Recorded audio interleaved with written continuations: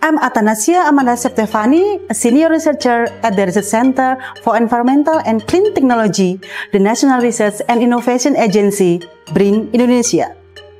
So, in Indonesia, palm oil industry play a crucial role in the nation's economics and social development. However, a large amount of solid residue from this plantation is generated and discarded with limited use, leading to a serious environmental issue.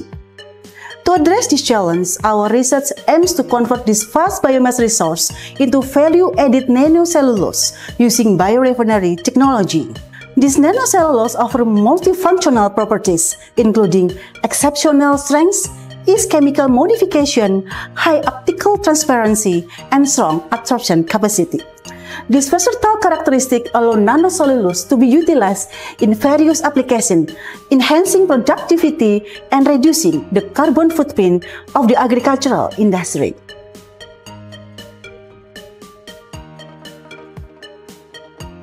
We have been collaborating with Dr. Amanda since 2020 to produce 1 ton of cellulose fibers derived from our palm waste by adapting the biorefinery system developed at BRIN.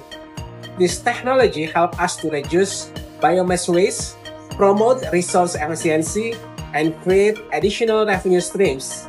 The cellulose fiber is also being marketed online on our company website, and further investigation is ongoing to develop potential products and applications for end users. Together with my colleague at BRIN, students, and industrial partner, we investigate various applications of nanocellulose including water remediation, manufacturing additive, bioplastics, electronics, and thermal insulation. I have involved in various nanocellulose projects led by Dr. Amanda for over a decade. She is an incredible, inspiring, and dedicated researcher passionate about her work. She has received numerous recognition in Indonesia and internationally.